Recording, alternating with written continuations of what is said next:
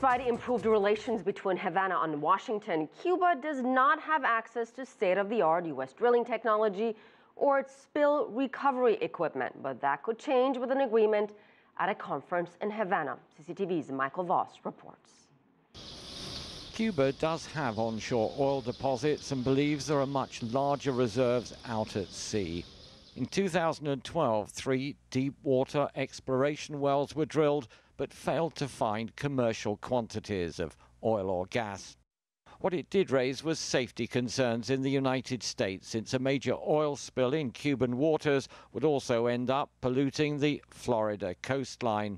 Under the U.S. trade embargo, Cuba can't use oil rigs fitted with state-of-the-art American drilling and safety devices, nor can it purchase oil recovery equipment such as booms and skimmers. This week's conference in Havana, called Safe Seas, Clean Seas, is the first such meeting since Cuba and the United States re-established diplomatic relations. I am very optimistic regarding the future of the relationship between the United States and Cuba on the field of security or safety and the protection of the environment.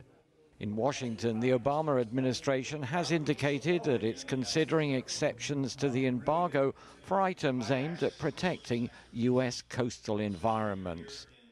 This isn't the first time that U.S. oil men have come here to discuss safety issues with their Cuban counterparts, but there is an added urgency to the talks now that the Cuban government's announced it's about to resume deep-water oil exploration next year. Chairing the conference is Lee Hunt, former president of the International Association of Drilling Contractors. There is an added urgency, and the urgency is to do things before drilling begins, not after they begin. As we saw one of the speakers state, the time for reaching agreement and negotiating relationships is not during a crisis, it's before the crisis. The two sides are hoping that with diplomatic relations restored, Cuba and the U.S. can agree on a joint emergency response action plan before any future drilling takes place. Michael Voss, CCTV, Havana.